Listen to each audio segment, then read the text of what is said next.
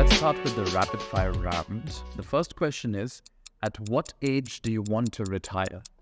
Now. How long does it take you to get ready in the mornings? Half an hour. Most embarrassing moment of your life? Oh my God. Pass. Favorite color? Red, of course. What time of day are you most inspired? At night. Late night, basically. How many hours of sleep can you survive on?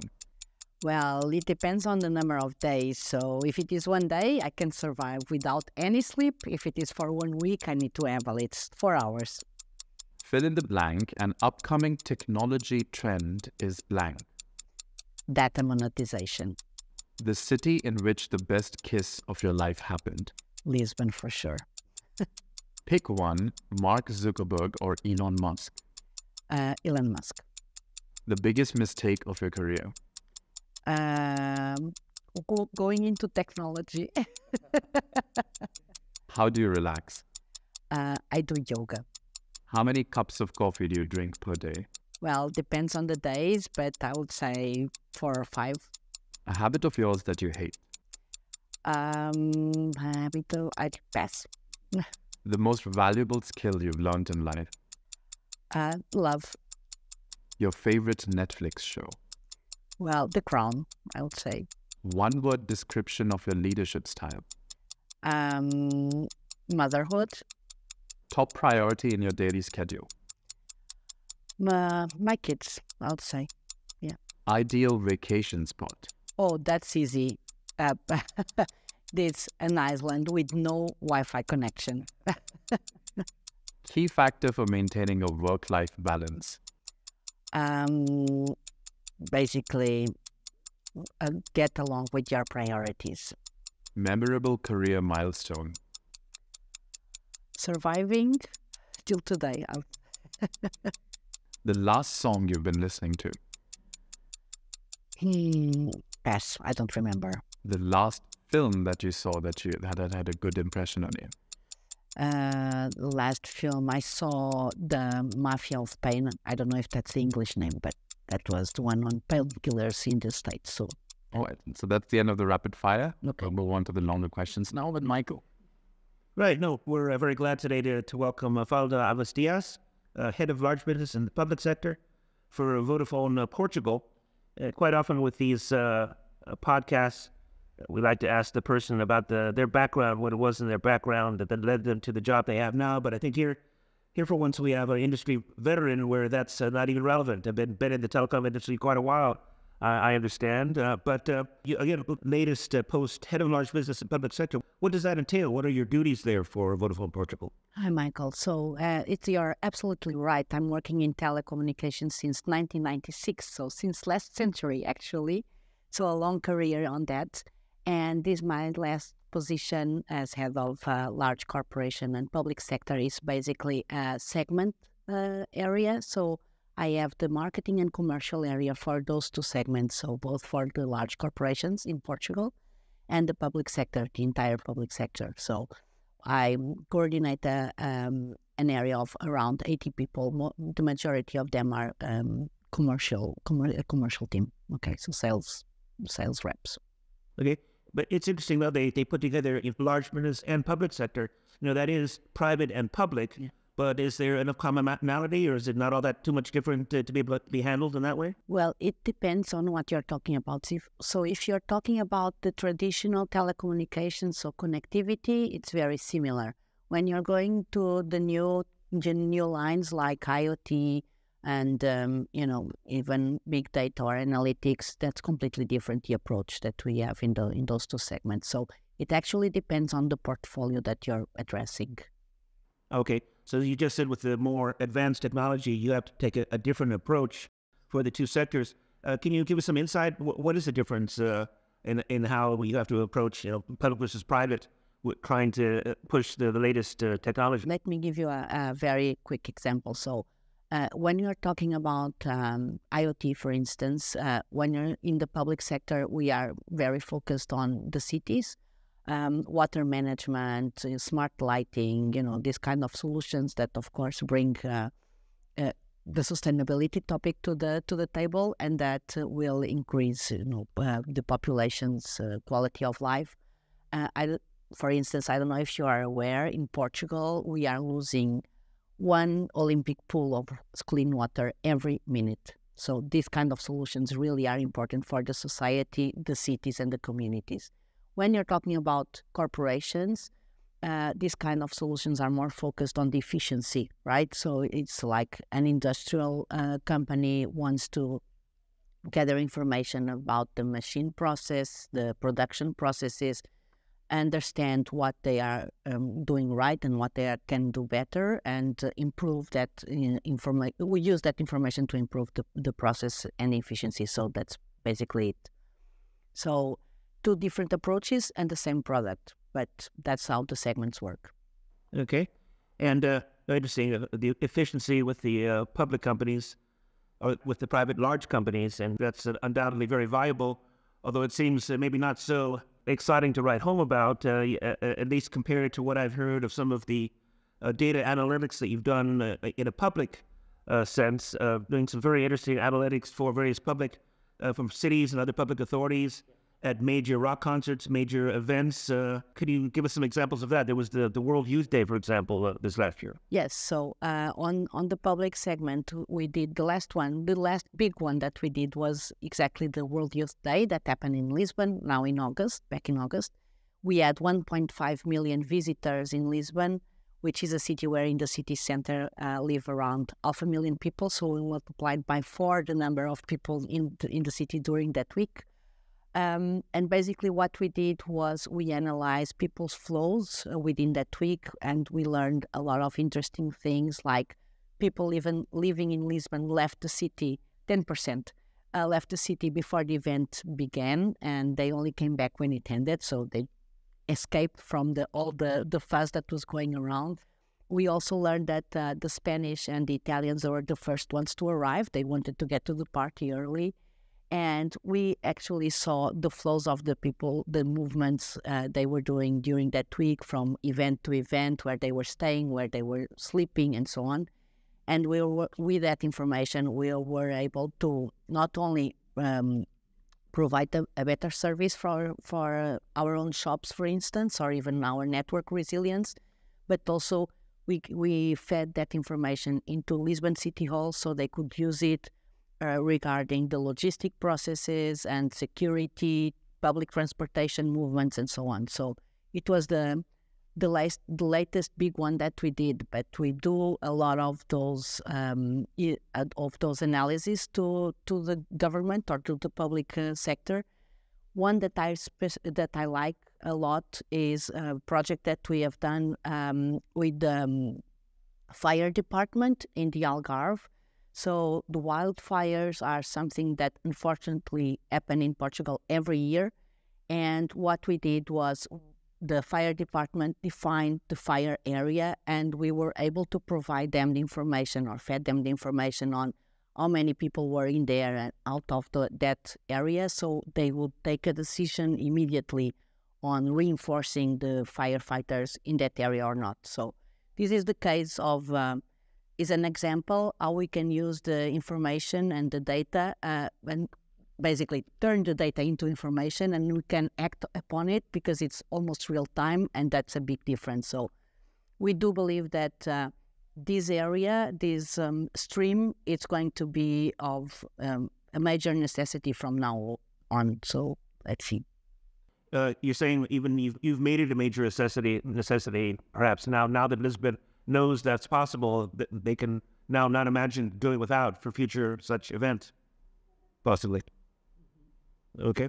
Well, you were talking about that data analysis for the companies, and then for the wildfires, and then the rock concerts of the World Youth Day, and in particular for the latter, we're talking about human data there, where persons' activities, and so that that raises the issue of just what you do with it, what you do to establish privacy. Now, of course, under the EU, you have the GDPR mandating various privacy elements. How do you handle that issue to reassure people that their privacy is retained? So privacy for us is mandatory, okay? So we don't play around with that. When we treat all the data that we gather from our base stations, we do a work to anonymize and aggregate it. And we do it in such a way that it is impossible to return and to go back to individual data. To give you an example that is easy to comprehend, if we have like 5 registrations in one BTS, we are going to erase that information because it's too close to the individual, so you can trace back to the person. So what we do is we have minimum amounts of thresholds where below that we don't analyze the data. We do, of course, the statistical speculation of that, but we don't look at it. So we are very, very keen on being compliant with all the GDPR regulations, of course, that we don't joke on service on that. And we even got an honorable mention on the work that we are doing here from the Association for Data Privacy. So that's something we are very proud of because, of course, we understand the potential of the use of this information, but we totally respect the individuality and the privacy of the people. So basically, that's how we do it, Michael. Well, no, sounds good. And I'm wondering, though, at the industry level, within the Portugal telecom industry, obviously you have other competitors. What's your industry-wide assessment about treatment of privacy? You're ahead of the curve, or hopefully at least your competitors have some minimal amount of respect as well for that? Well, I'd like to hope so, and I'd like to think so. I cannot vouch for their work, of course, but from Vodafone Portugal, it's totally inside our culture, and we do respect it a lot, both internally, but with our partners also that work with us. That's something that we take very seriously, not only in product by design, we use that in the product design, we use that in training for the team. So it's something that we are always taking care of because, of course, it is a hot topic in the industry, and not only, and we would like to be known as the most respectful ones on that area. Sure. Well, yeah, a related subject with the sort of especially data traffic you provide is cybersecurity, keeping people from getting viruses, from getting hacked, and that sort of thing. That's something you'll have to do as well. Customers will demand it. But what is Vodafone Portugal's commitment and actual active measures to provide a healthy level of cybersecurity to its customers? So, Michael, I don't know if you are aware, Vodafone Portugal itself was a victim of a massive cyber attack last year. So we know in firsthand what is going through that experience. So not only on that, but of course we have the industry trend and we have all the spectrum of the cybersecurity portfolio to our customers. Okay, so we start in the identification of the risks. We have all the products to protect the businesses. And we also have, after the protection, if there's an intrusion, we have also detection and then the response. Okay, so we go end to end on that. Some of the services are in-house, some of the services are through partnerships, but basically we would like to provide in that area an end-to-end offering to our customers. Let me give you a quick example. So one of the things that we just worked on last year or this year was the anti-smishing service. That is a service that identifies the smishing through SMS. Okay, so that is a trend that is growing a lot in Portugal. Oh, smishing. Oh, so yeah. Phishing via SMS. Yeah, that's what that is, right. So you get an SMS with a link, and if you click it, they try to capture your data. So that's something that is happening a lot in Portugal, is growing a lot. And we developed an in-house services that blocks that access. So we can protect the final consumers, basically, but also our businesses that are our customers, because usually those SMSs go in behalf of a retailer that is well known or something like that. So this is the kind we have to, we have to be always on top, because cybersecurity it's the fastest growing industry in the world, I would say.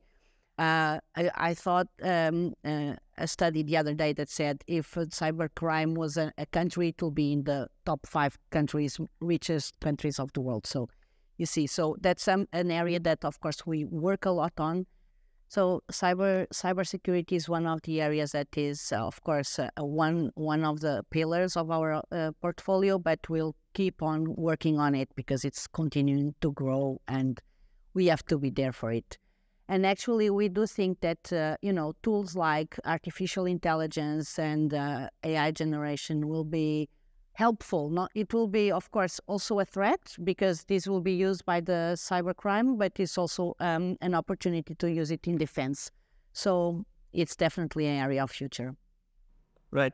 Well, one particular reason to take cybersecurity very seriously, apart from everything else, of course, are recent trends, which we're all familiar with concerning remote work. Kicked off by the COVID epidemic, everyone, for health reasons, needed to work outside the office much more, and you're aware that in many cases that's stuck even as the disease threat has gone away. More people are working remotely, and that poses various new telecom challenges. Wanted to ask you about how Vodafone Portugal has, what changes you've seen and how you've dealt with accommodating your customers with this new phase of services you need to provide.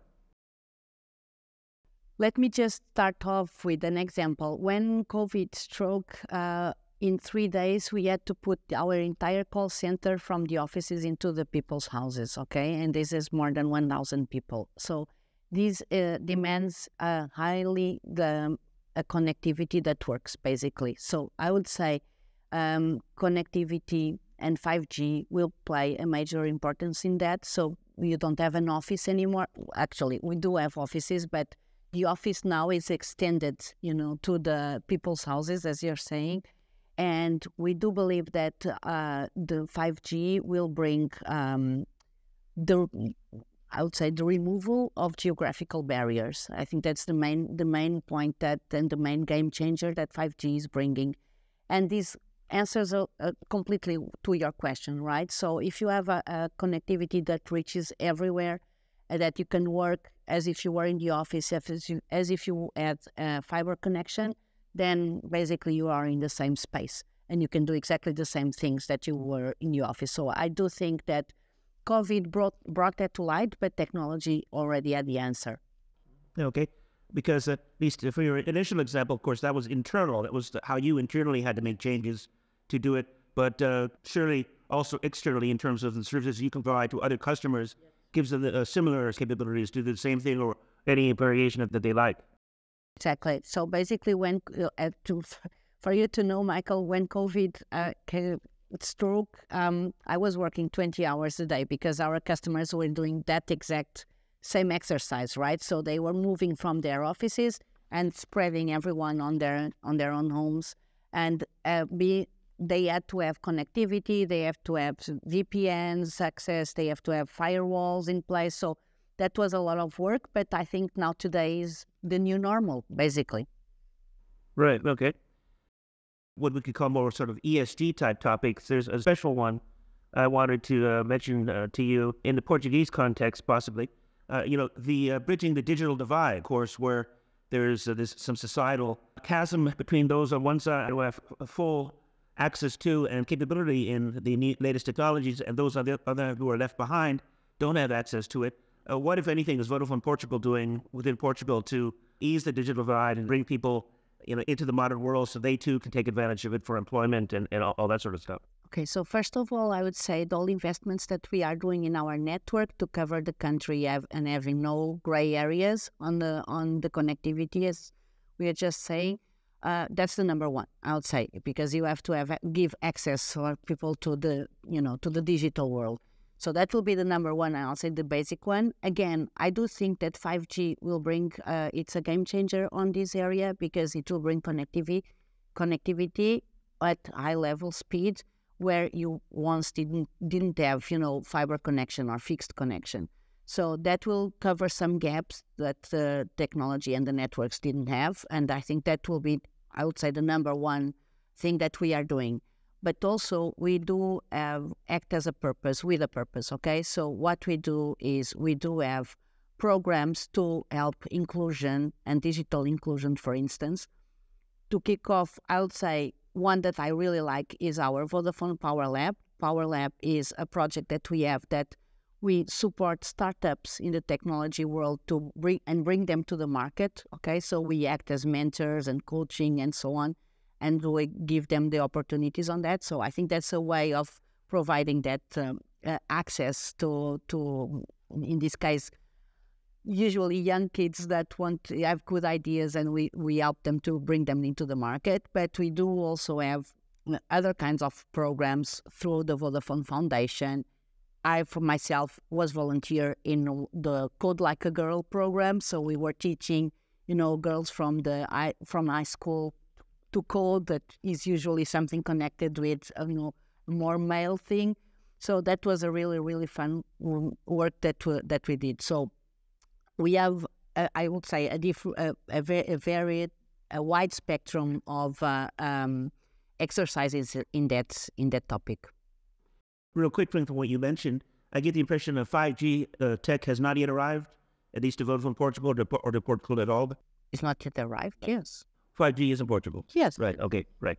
Sorry, I thought, now, although I have here that coming up soon in the future is a so-called 5.5G advanced. That will be probably what you're mentioning is the standalone networks. Is that it? I don't know. I was researching 5G and heard, hey, coming up, 5.5G, also known as advanced 5G, of course. But I'd like to still stay on ESG type subjects and go to, of course, sustainability and climate change, because you'd think that a telecom would be fairly clean in terms of what it does. But actually, we had an interview yesterday with a Polish telecom. It depends on where they get their energy from. If it's from fossil fuels, that's not so good. What are Vodafone's postures and moves in the climate change and sustainability? I don't know if you are aware, but planet is one of our 3 pillars in the strategy, okay? So really? we take it very seriously. So we have 3 pillars, by the way. It's inclusion for all, planet, and digital society, okay? So that's what we act upon. On planet, that you are just mentioning, so in 1st of July 2021, the European network for Vodafone was all based on renewable energy, okay? And that is... all 100%? 100%, yes. So that's a milestone that we arrived in 2021, and now we have the objective of putting all networks, so this was in Europe, we are putting all network worldwide by 2030, also 100% on renewable energy. We also have the commitment by 2030 again to have all operations zero neutral carbon. Okay, so that's a milestone that we are working. And here we're talking about Vodafone International. Globally, yes. Vodafone International, but it sounds like Vodafone Portugal is way ahead of the curve already, 100%. Yes, we are. Okay, and that is from the internal perspective. That I think that was your question. But we also, again, we provide a lot of products to our customers so they themselves can do that path, okay? So things like smart energy solutions and analytics on their spend and so on. We are working on that to help also the customers to reach those kind of milestones in their businesses. And again, this is in Portugal. This is what your company is doing to aid their... Again, even keeping a step ahead of the global ambitions or objectives of Vodafone International, which is based in England, I suppose, in the UK, or the Vodafone. But, okay, no, very, very impressive. You were talking about 5G and advanced 5G, and there's Internet of Things. And of course, there's artificial intelligence. Wanted to see if we can have you take a look forward where you think technology is going and how Vodafone will come along for the ride, take advantage of that to optimize its services even further. Yeah. So, Michael, again, we are in an area where 5G is bringing a speed to things that humans cannot cope with it, okay? One example I always share is the fastest movement a human does is the blink of an eye. And 5G is 10 times faster than that, okay? So we cannot match the velocity.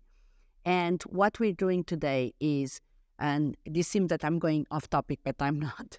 What we're doing today is we have a lot of data spread around, and we capture that data and transform it into information. When what we do with that information is we give it to the humans, and humans take the decisions upon it, right? So the speed that 5G is going to bring to everything is not going to be, it's not going to be followed by the human velocity. So you're going to need to have artificial intelligence on top of it to replace humans' decision, because they're going to be much faster. So once you're thinking about it, the decision is already taken. And that's the way we see things evolving, okay? So that's the way we think the processes are going to move ahead, and how digitalization is going to enter the companies, and even to the, the government, the government entities will also have the same path.